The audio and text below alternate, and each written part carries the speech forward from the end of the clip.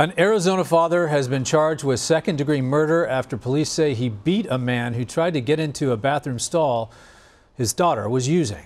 Melvin Harris is accused of killing Leon Armstrong at a convenience store earlier this month. Carter Evans spoke to members of both families.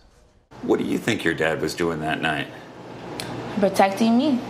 Melvin Harris's 16-year-old daughter says she regrets telling her father what happened inside this Phoenix Quick Trip convenience store on August 2nd. Her mother asked that we not disclose the teen's name. Now someone's dead, and now everyone's coming at me like I did something to him. According to court records, inside the store, a man entered the women's restroom and tried to get into her closed and locked stall door. Shortly after the teen told her dad what happened, Harris alerted a security guard to, quote, take care of the situation or he would do it himself. Security told him they would handle the situation. Security was like, oh yeah, we don't play that. That's the third time he did that. We're going to F him up if you don't do it. Harris later allegedly approached the man outside the QT where he punched him in the face, causing the victim to fall, then struck the victim in the face several more times and also kicked and stomped on him. 26-year-old Leon Armstrong died. I don't think anybody can be prepared to hear that type of news, that someone just was so cruel. Armstrong's aunt, Kathalina Johnson, says he suffered from schizophrenia. Though he did have some mental illness, he was never a person that was considered a pedophile of any sort. Harris is now facing a charge for second-degree murder. Diana Jackson is his fiancée. A guy died here. Yeah. I mean, this is really serious. It's sad because nobody should have died. She was supposed to be able to go in there, use the restroom, and get her a fountain drink and go home.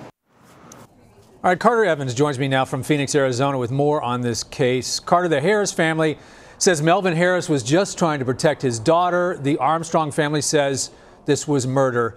What does law enforcement say? Law enforcement also says it was murder. In this case, they say it was murder in the second degree. There were a lot of witnesses. I talked to police yesterday. They say they got the story from what happened here.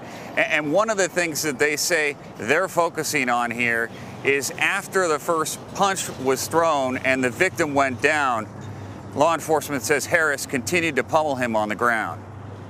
Well, you mentioned that the security guard said Armstrong has actually tried to break into the bathroom before. Have the authorities mentioned any of his history? You know, they haven't mentioned anything about any of his prior incidents. However, the daughter, that 16-year-old girl, told us that when she was here that night, the security guards told her that they had had incidents with him at the store earlier that day with the women's restroom. And they're wondering why they didn't do something to keep that guy off the property then. And I know you spoke to the families on both sides of this case. Do they give you anything more to answer these questions? What has their response been? You know, I think that there is some remorse on the Harris side right now. I spoke to Harris's fiance. She told me she spoke to her fiance for the first time yesterday since he's been in jail. He does not have an attorney yet. He does not have a public defender assigned. They say he just found out yesterday that the victim died. He had no idea. He thought he just reacted, got in a fight, and was put in prison. He just found out yesterday that the victim had died. Wow. Well, what do you think? What's next for Melvin Harris then? Well, the next step is going to be a lot of court appearances, and those are going to be coming up in the future.